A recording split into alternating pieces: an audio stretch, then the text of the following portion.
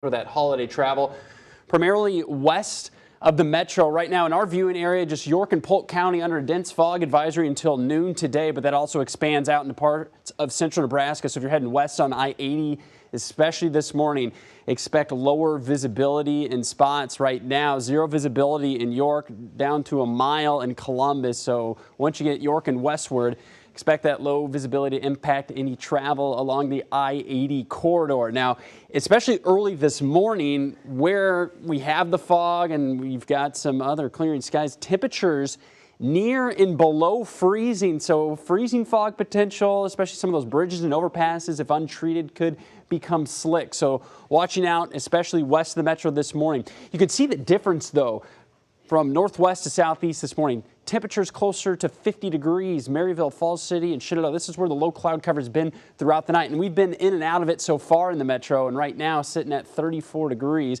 but expecting more of that low cloud cover to move over the metro and eventually get those temperatures back up well above freezing here before sunrise. That's a look from Methodist Women's Hospital right now. Cloud cover increasing at the moment, the wind light and fairly comfortable. Normal high temperatures this time of year in the mid-30s. We're there here at 5:15. No wind, so no difference between the air temperature and the feels like. So here's Storm Predictor walking through the day.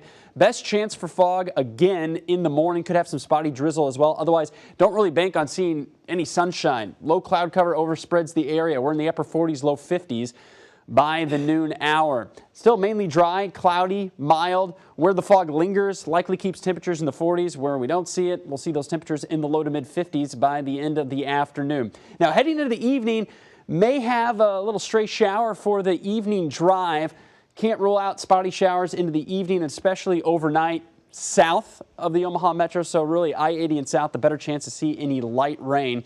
Tomorrow morning, milder start. We're starting in the 40s. Still could be dealing with a little bit of fog, maybe a stray shower early on, but we'll see clouds clear from west to east and should see those temperatures again back in the low to mid 50s. But rain chances going up into the holiday weekend, especially on Christmas Eve Sunday.